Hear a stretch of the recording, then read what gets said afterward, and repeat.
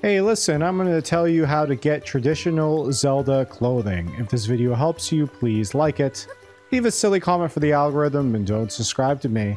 As you can see, I got the regular Zelda dress with the regular Zelda haircut, I guess, or hairstyle.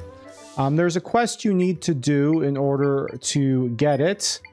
It is a side quest, and you need to have finished the first, I think, 3 dungeons. You have to have finished the Hyrule dungeon in order to do this, or in order for the quest to show up. Yeah, so this is it. It's called From the Heart. And the quest is found right here where I am on the map right now. The little girl will be playing with her dog right here, and you just talk to her. She'll run away. You'll save her. I have a quest guide video up about that.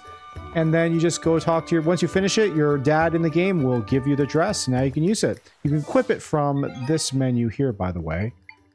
All right, so you can see in the clothing menu, these are all my 4 options now. If this video helped you, please like it. Leave a silly comment for the algorithm and don't subscribe to me.